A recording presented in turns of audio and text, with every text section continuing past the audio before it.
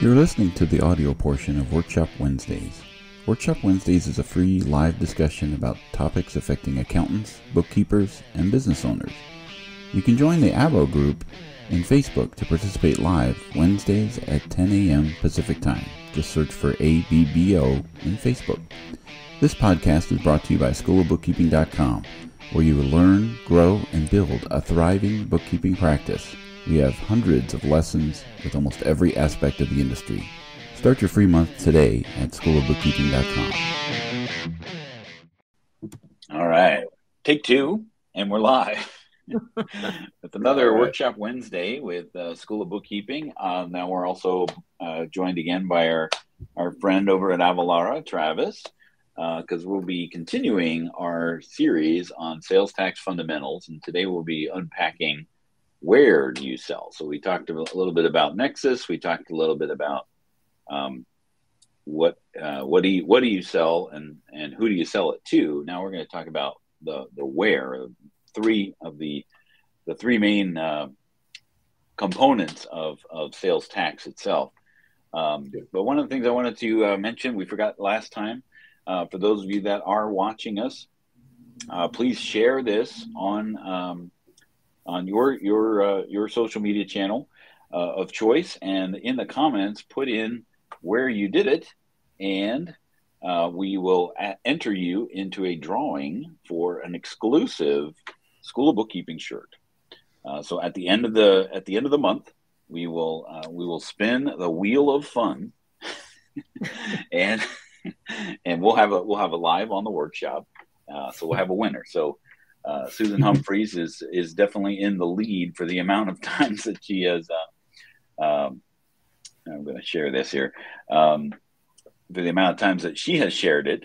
But if you want to try to wrestle it away from Susan Humphreys, you can do so by sharing the YouTube or the web page, wherever you share it to. Just put in the comments where you did, and that will enter you into the drawing of the wheel of fun. We always like to have fun, right? The exclude. Yeah. What do we say, Carrie? We put the FU in fun. As we do. All right. So we are continuing. You may notice that my background keeps changing. I am in.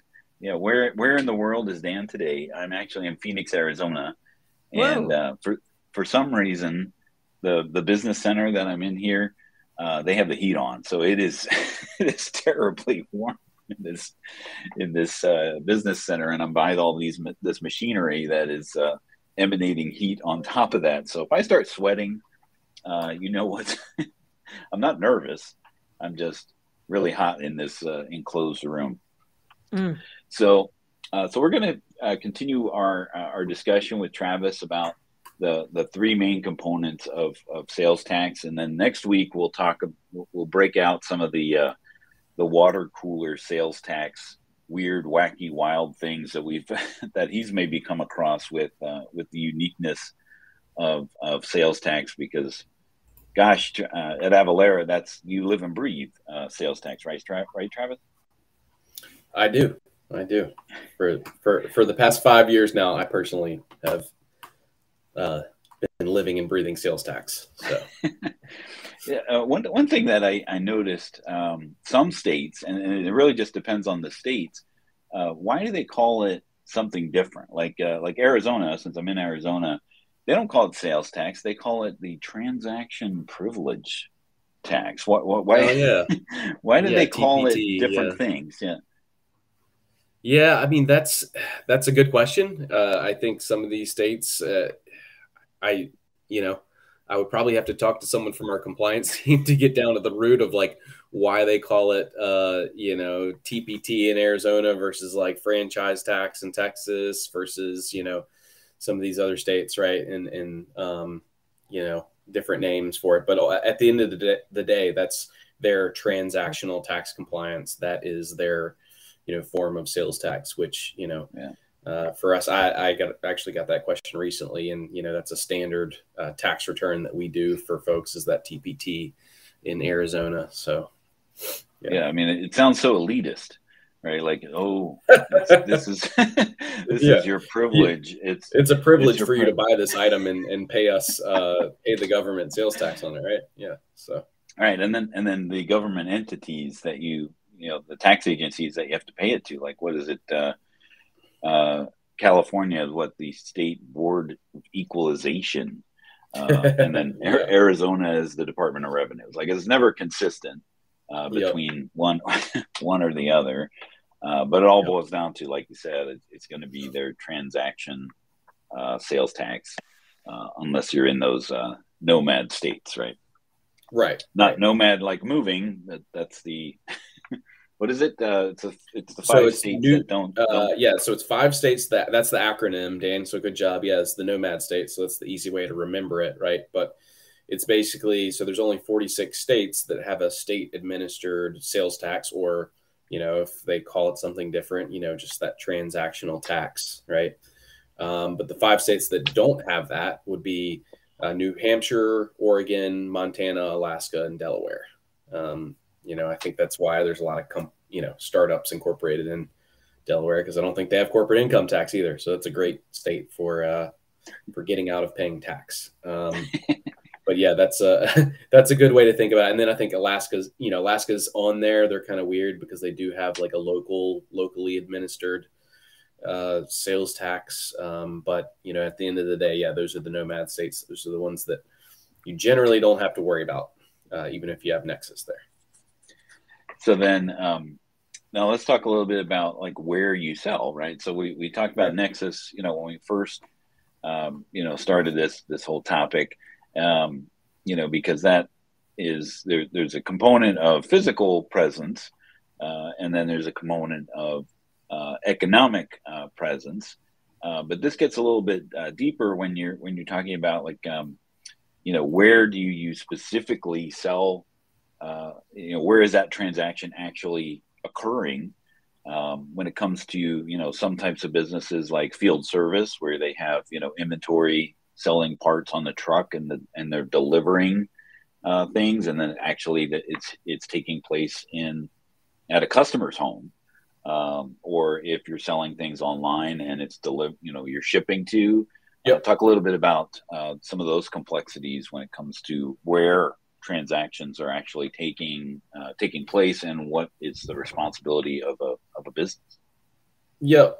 Great question. So that's something that really, it comes back to the South Dakota versus Wayfair case, and, how that decision on economic nexus has completely changed the game, because now, you don't, as a business, you're not determining where you have nexus anymore. It's not only, where you have physical presence, where you have that fixed place of business, or, if you're selling something tangible, where you're warehousing product or have property, where you have employees or payroll, right? Now your customers determine it. So you have to be aware of, it's based on how much product you're shipping into a state, or if you're service based, if you're selling software, services you're providing into a state. So to your point, anything delivered into that state is counting towards that state's economic nexus threshold. And then let's say you already have nexus. Yeah. I mean, you're going to be collecting based on wherever that, if it's going to another state, meaning interstate commerce, you're always going to be collecting based on, wherever that destination is, where that product or service is being delivered, is the rate you're going to calculate. And, that's where you're going to collect and remit if you have nexus, right? So, unless you're in California, right? I mean, is that the only state that has source and destination, or are there other states that have that as well, right? Like when you're doing it within the state.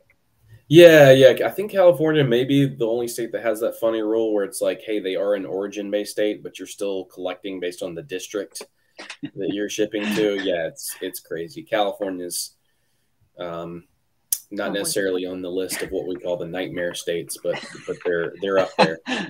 Oh, okay. Yeah. Do you have an acronym for the nightmares? Does it say no, there's no acronym, but I'll just tell you, a couple of the states, Colorado, on that list right?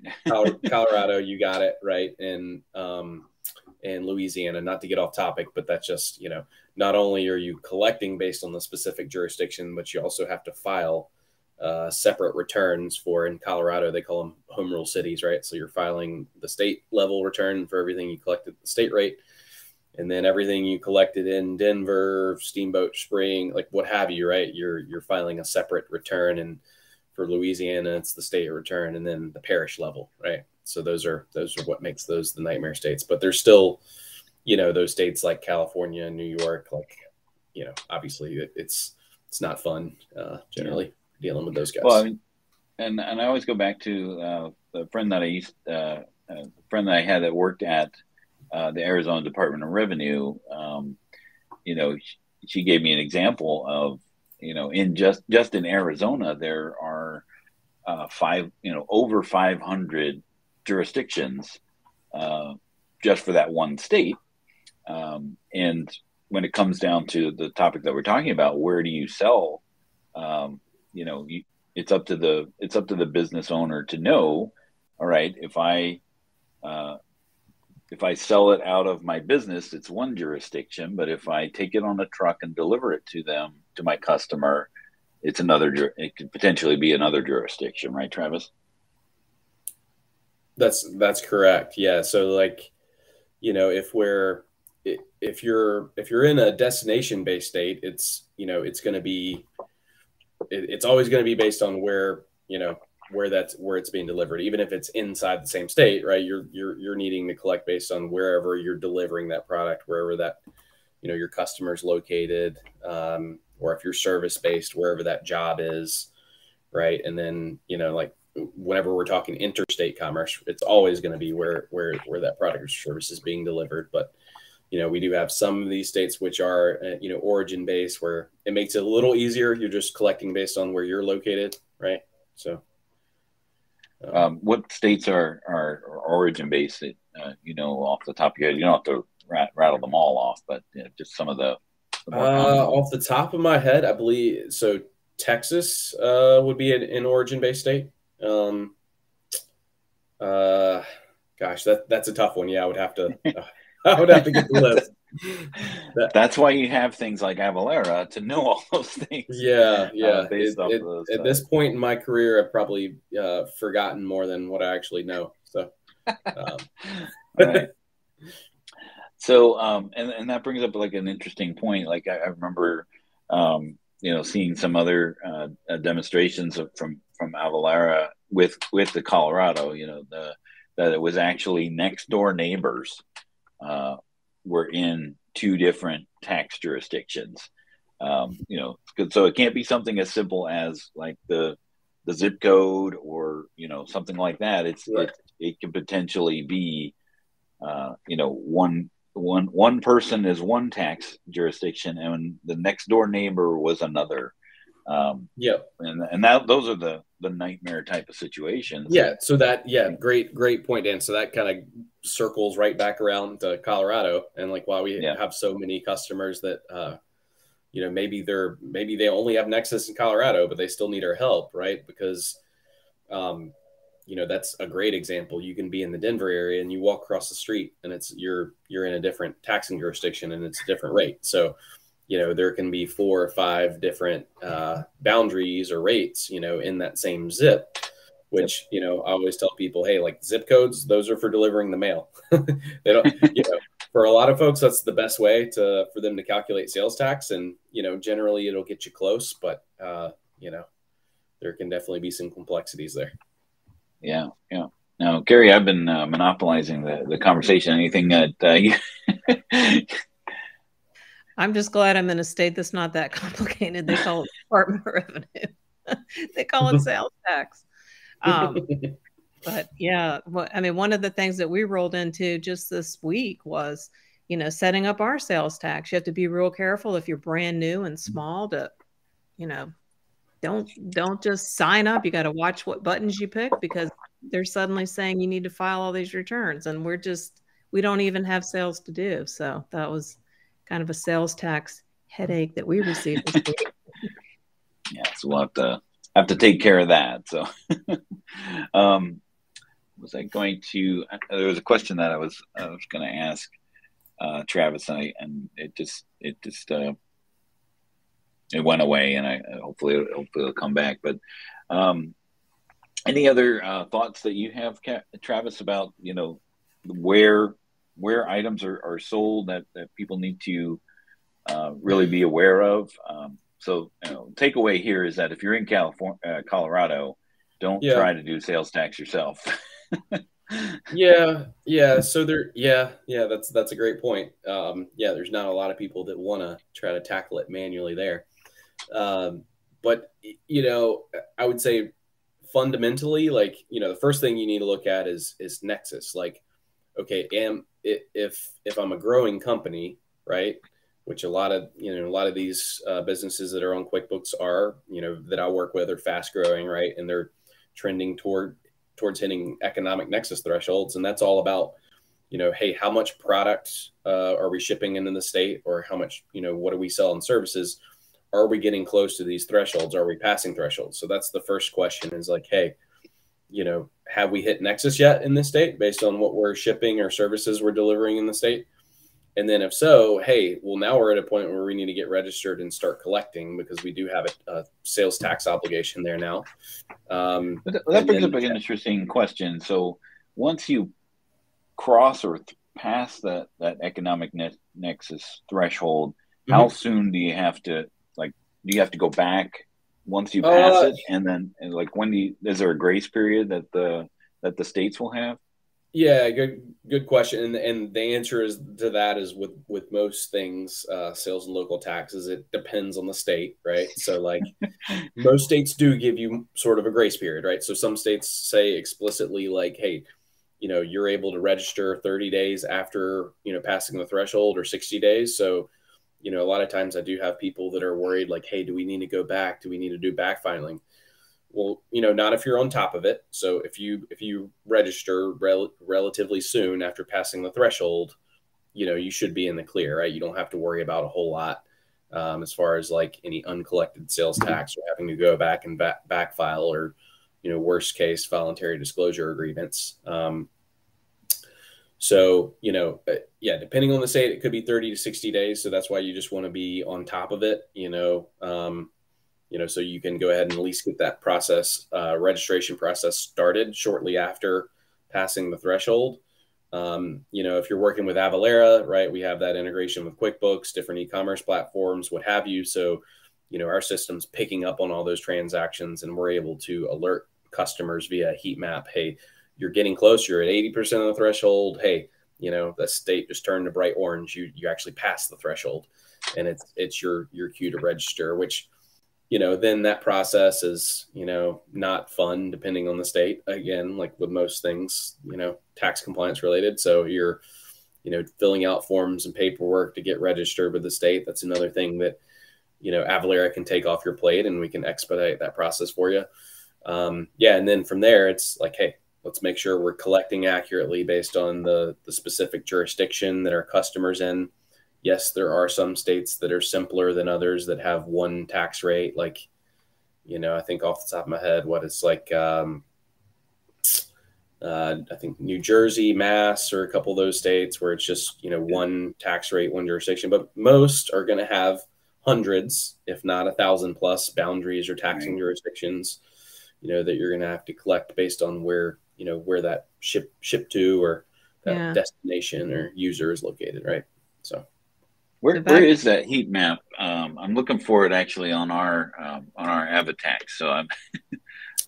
So it should be right there on your dashboard. Let me share my screen. You can maybe tell me. Okay. Let's see here. And I actually have a screenshot.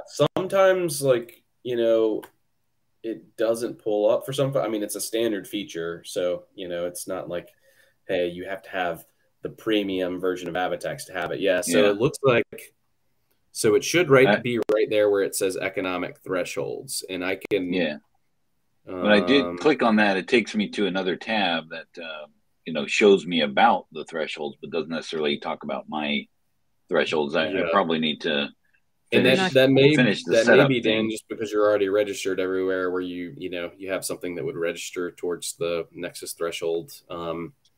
So, and if not, well, we're only registered in 3 states, so it shouldn't be. Yeah, it shouldn't. You know, that's what I liked about the heat map is that it will keep us on top of those things as we get close to. So basically, what Travis is describing is there's a map of the United States, and then as we get get close to meeting the economic threshold, so we don't have to keep on top of these things. It'll just basically give us a dashboard of like, okay, we're close to it. We need to start registering, and you'll get emails. Avatax will email you when you're getting close to that threshold, so that you're okay. We need to start getting our ducks in a row. Yeah, for sure. And I went ahead and shared my demo account. Dan, can everyone see this now? Yep. Okay, great. Yeah. So we need to update it so we have an example where you're close, but there'll actually be a yellow color once you're 80%. So let's say you're 80K into the 100K in sales, or you're at whatever it is, 160 out of 200 transactions. I don't know if my percentage is right on that one, but it would turn a yellow color once you're at 80% of whatever that threshold is, and then a bright orange. And then it even has in here like, hey, here's the next steps. Check with a tax professional. It's like, hey, just make sure you in fact did trigger the threshold. You don't have a bunch of exempt sales or something that the state doesn't include in your setup. Yeah. Yep. And then step number 2, get registered, which again, we can help with, and then add new places, which is really just turning on tax calculation. So, if you're just using QuickBooks with no Avatax plugin, you're manually, updating those rates and boundaries and tax painful. codes. I've done it. Yeah. I had a customer that was selling seeds, and they were in South Carolina, and they would occasionally cross the border. They were near North Carolina. And so we had to set up, and this is, years and years ago, and it was just one state. And I helped her set up every single zip code and every single county and every single city. And it was painful. And then every time there was an update and a notice, we had to go into that table and update that somebody now has 1% more. And I mean, it's a lot of work. Yep. And that was just for one state. And the thing is, there's no value, to the business owner to collect and remit that, right? I mean, it's just a, overhead. It's a requirement of doing business, but there's no value. They don't make any money off of that. They don't make any. It's just time away from their business. You don't get a prize. You don't get a prize for doing it correct. Nobody gives you anything. You don't get a trophy. Only penalties when you don't. Well, wait. No, you get the early. Sometimes you get the early sales tax discount. It's a teeny weeny amount, but early filing discount. There you go. There's the silver lining, Carrie. But yeah, you definitely get penalized. Well, they had to pay me way more than that sales tax discount to set it up and then maintain it. I mean, between me and the admin person, there's, a lot of money into that one table for one state. So yeah, and they're still doing it, but I'm not helping them. So good luck with that. You tapped out. Yeah. I was like, done. So they outgrew me, but so they're still manually doing it. It's crazy, but Travis, do you have any resources for people who might be seeing this? Like, let's just make sure that, that I'm in, so you've got that nexus, type of thing. Yep. But do you have something that might be about tax compliance in the state that I'm in? So I have a great Nexus guide that's in our resource center that I just dropped in there to you. A lot of other great that I just dropped in the chat there. And we have a lot of other great resources in there as far as like specific laws by state and things like that. You may want to reach out to Avalara. I mean, we do offer a tax research and consulting service where, we have all of that, basically a tax research tool where we have all those answers. Think about like almost like a Wikipedia meets tax compliance and tax laws, and both letter ruling and like easy to understand. So where we have our tax engine that will you can bolt on to QuickBooks or your e-commerce, things like that, to calculate accurately in real time. If it's more just like, hey, we have questions on different rules or different taxability of our products and services from state to state, things like that, that's a great way. But yeah, I mean, if somebody clicks on that link for Nexus, it gets into laws by state on economic nexus or physical presence. And then we have a lot of other great resources, probably blogs and things like that. If maybe you're curious how services are taxed from state to state, we have a lot of great resources on things like that too. All right, so we'll put a bow on the where do you sell conversation here. So next week, Travis, assuming you're not in Mexico this time, we'll have you back, and we'll talk about some of the more interesting situations, like where does Hershey with almonds fit into? Is it a food? Is it a candy type of situation? So we'll talk about some of the unique scenarios when it comes to sales tax. So we should hopefully have a little bit more fun with sales tax next week. Candy bar. Exactly. So thanks for joining us, and we hope you all have a great week. And I'll get out of this warm sauna. Yeah, go get you some fresh air, Dan, please. All right. You're looking kind of sweaty there. All right. Have a great day. Have a great week, everyone. Thanks, Travis. Take care, guys. Thanks.